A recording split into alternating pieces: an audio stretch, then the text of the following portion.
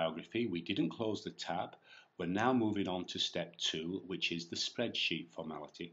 There is a little bit of work involved in this step, so I'd suggest that you get yourself relaxed with a cup of coffee or a glass of wine and before you begin this step.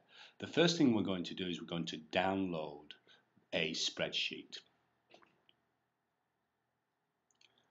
I'm choosing to save this file perhaps to my desktop.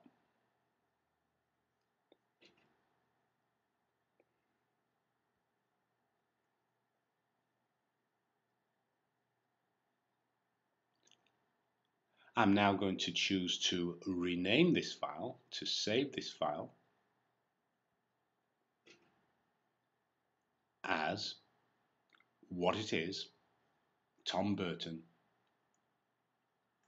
MacJac, Artist Studio. So this is my name for my file, which might help me later on when I'm looking it up.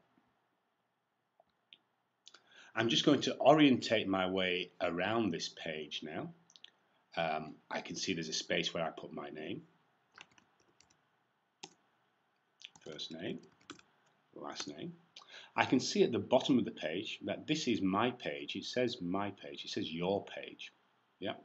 And the page to the right of it is a management page. And the page to the further right of it is another management page. And these two pages are locked. You're certainly welcome to take a look in at the end of the exercise, but you'll see that these two pages are locked. Okay.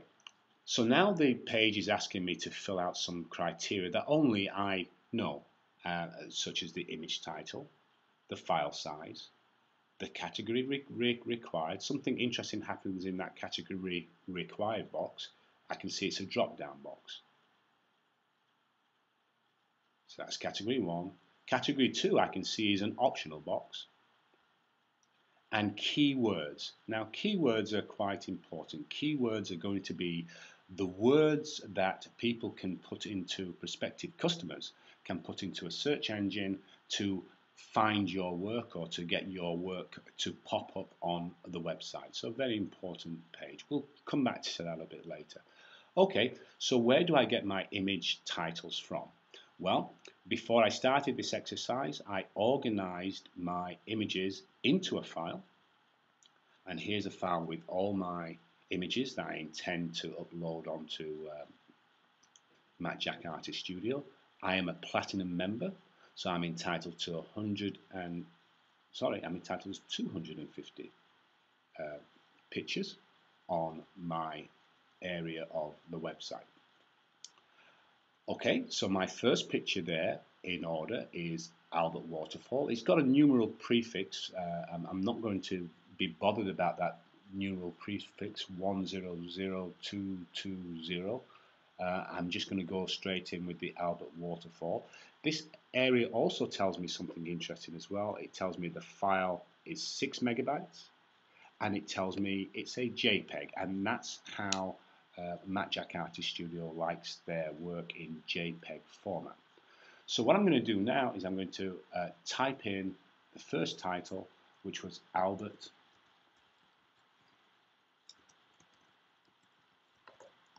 Waterfall, and I remember the file size was 6 megabytes.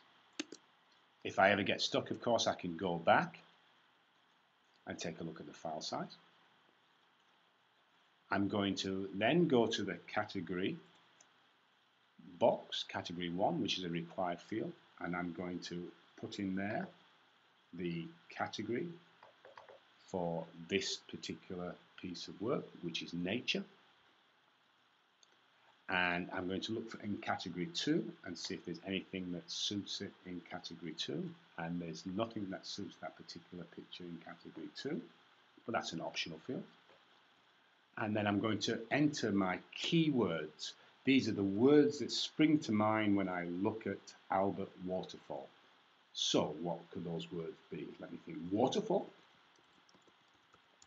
And I need to separate these by a comma. Uganda. Again, separated by a comma. Africa. Lots of waterfalls in Africa. separated by a comma. Victoria Falls, maybe that's where my mind's going. Fall, travel, landscape, nature, Albert, famous. And those are all the words that sprung to mind. Then I'm going to do cell number 2. Again, I'm going to take a look at my art, and the next one down there is Antelope Canyon. So again, I'm going to forget about the prefix number that my computer assigned. I can see it's a 2.1 megabyte file. It's a JPEG, so I've already checked all these files are JPEGs. So off we go. I'm going to put in Antelope Canyon. And I remembered it was a 2.1. And again, that is a nature. I need to use the drop-down box, that's right. Nothing suits it in number 2. And here we go, keywords. Let me think. Antelope, canyon, being careful to put a comma in between. Arizona, rock, nature, landscape, sandstone, beauty, texture. And of course, these are my words, these are my thoughts, these are the words that I believe will help people to find my art easier. So you can obviously recognize that there's a simple way to do this layout, and there's a more difficult way to do this layout. What I would suggest in completing this layout would be to quite literally to write a list of all your image titles, or type a list of all your image titles beforehand using your images. Type your file sizes beforehand, because anything you can do beforehand will make this process simpler and easier. But don't forget, this is all in your own words. Remember to put in the file size. I remember to put in the category. There was no category 2 in this particular case. I remember to put in the keywords waterfall. When I look down at some, you can see with some I've used category 2, with some that suits category 2. But basically, I filled up the whole sheet all the way down to my 125, which is about half of my entitlement as a platinum member. And what I'm going to do, I'm just going to save my work. It's going to save itself to the desktop, and we're coming back to that later on. Thank you.